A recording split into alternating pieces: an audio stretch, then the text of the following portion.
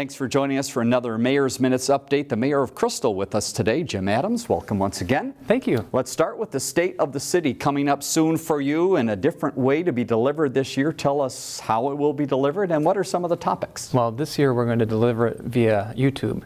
So look for that in March. And what we're going to highlight this year is nothing really new, but we'll cover our financial priorities as well as our neighborhood priorities. We want to focus on our neighborhoods because we are primarily made up of neighborhoods.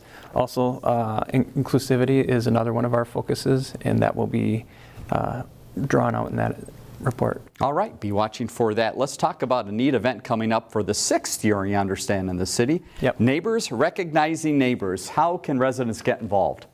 Well, this was one of our neighborhood priorities where we were trying to recognize the neighborhoods, the neighbors who are helping people in their own neighborhood, helping them get to know each other, and highlight those, and hopefully that will spread in our neighborhood.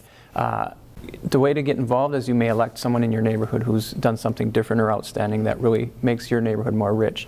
And you can nominate someone, just go on the website, city website, and the deadline for that is February 23rd, so we don't have a lot of time for that. All right, and recognition at a council meeting coming up in the month of April. Commission of Board opportunities as we start each year, opportunities for residents to get involved in even a bigger way. What are some of the openings right now? Well, right now we have Parks and Recs open, and then Environmental Quality Commission is open.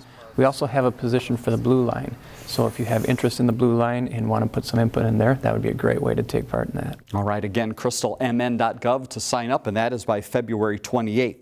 How about podcasts? You guys are high-tech in the city of Crystal. You're doing some podcasts. What are the topics? How can people find those? Well, you know, those can be found on our website as well as iHeartRadio, Google Play, and iTunes. Pretty much anywhere you get your podcasts, you can find them.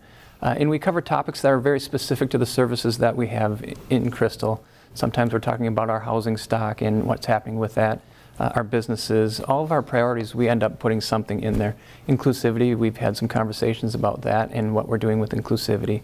So there's some pretty good topics in there. All right, mayor and council members involved in those podcasts on a regular basis. Final note, we have a few seconds as we drive down 42nd. A lot of construction going on. How are things at the police building, City Hall? The police building is moving along very, very well. So we're on schedule. I might be a little ahead of schedule. I don't believe it'll remain that way, but we're crossing our fingers. Hopefully by August of next year, we will have a staffed new police station. All right, great to hear. And again, a lot of information on the city's website, crystalmn.gov. Mayor, thanks again for your time. Thank you. Look forward to talk to you again soon. All right, thank you. Learn more about The Connection at ccxmedia.org and follow us on social media.